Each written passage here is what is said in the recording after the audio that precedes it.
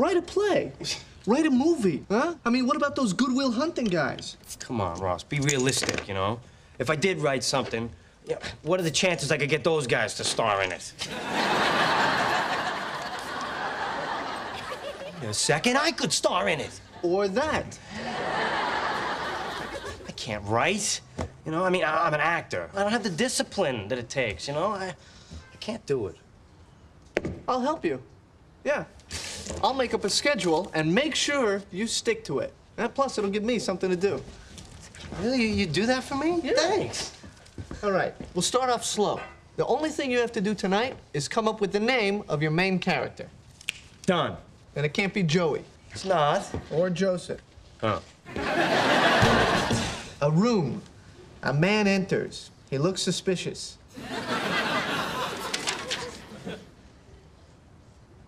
That's it?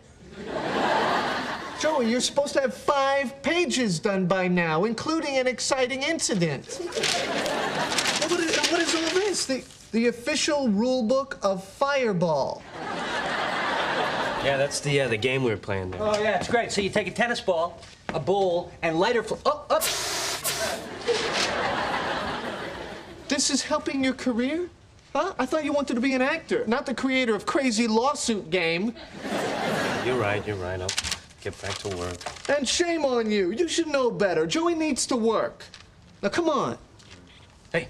No, you can have this back when the 5 pages are done. Huh? Ah!